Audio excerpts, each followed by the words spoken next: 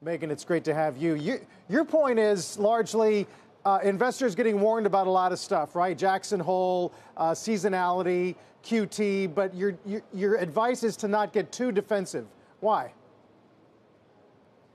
Yeah, thanks for having me, Carl. So we are fully invested, but definitely a little bit more cautious. In our diversified portfolio, we're holding excess cash levels today.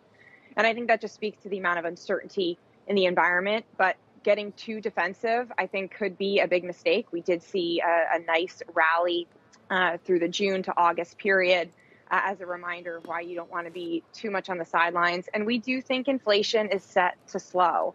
I think it was a little bit misguided for investors to be expecting too much in the way of rate cuts in 2023. We're getting some of that priced out of the market post Jackson Hole. And I think that's a good thing. I think there could be vulnerability ahead, a little bit of volatility, certainly. But for long-term investors, we still see opportunity looking out over a 12-month horizon. And we don't think a recession is necessarily, fully guaranteed at this point. Right. When the market started pricing in rate cuts in the first quarter of next year, clearly now, I mean, Mester's message and Williams' message yesterday was that we could get to 3.5 or 4 and just stay there, right? This sort of raise and hold. Does that change the strategy, the playbook, or do you try to tune out a lot of this Fed speak, basically? Well, so it's a good point. It doesn't really change our playbook. We were very skeptical of the idea that the Fed would try to be so surgical with monetary policy as to raise the rate to a certain level and then just a couple months later start to cut. And I think that was really, really diminishing the importance of that terminal or peak Fed funds rate.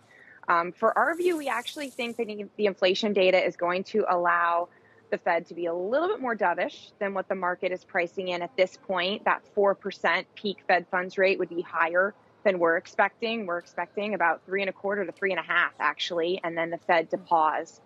But I think as we look out over the next 12 months, we have to also recognize that the Fed is trying to communicate, but it is ultimately going to rely on the data. We got a constructive core PCE and core CPI print for last month. That went a little bit unnoticed because of the Jackson Hole speech happening on the same day.